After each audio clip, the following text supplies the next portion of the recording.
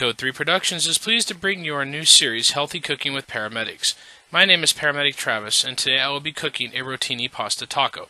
The ingredients you will need for this dish include lean ground turkey or ground beef, taco seasoning or chili powder, mild chunky salsa, whole wheat Rotini pasta, canned corn, and reduced fat Mexican shredded cheese. The first step you will need to do is to grease the pan with cooking spray.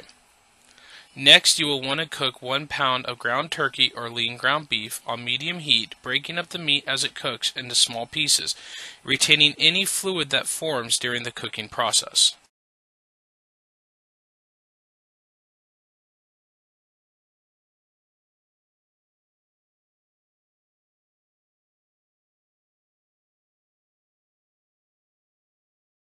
Once the meat has cooked until there is no pink left, you want to add your taco seasoning or chili powder. You will want to add 1 ounce of taco seasoning or 2 tablespoons of chili powder, mixing it with the meat and continuing to break up any large chunks of meat. After the seasoning is thoroughly mixed, you will want to add 2 cups of salsa, mixing it with the meat until well mixed. Then you will want to add canned corn, which should be drained prior to mixing it with the meat. After the corn is mixed, you want to add 8 ounces of Rotini pasta and mix well, followed by 2 cups of cold water, mixing the water in order to soften the pasta noodles. Once everything is mixed well, turn the heat up until the mixture begins to boil.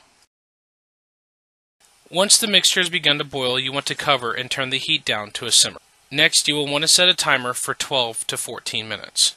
When the timer has reached 6 to 7 minutes left, you will want to stir the mixture to allow any uncooked pasta to go to the bottom in order to soften up.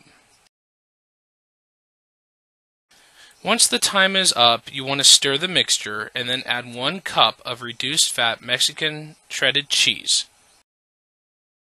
Next, you will want to set a second timer for 2 minutes. Once the time is up, this dish is ready to serve. This is the entire recipe for the Rotini pasta taco.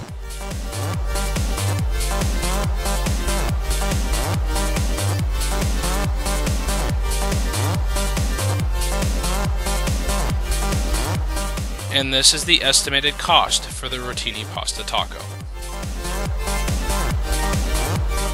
And coming up on this season of Healthy Cooking with Paramedics.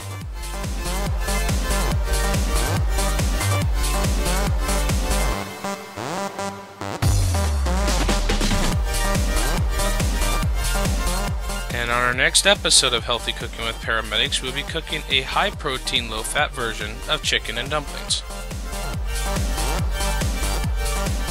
Thank you for watching, and until next time, eat healthy and stay safe.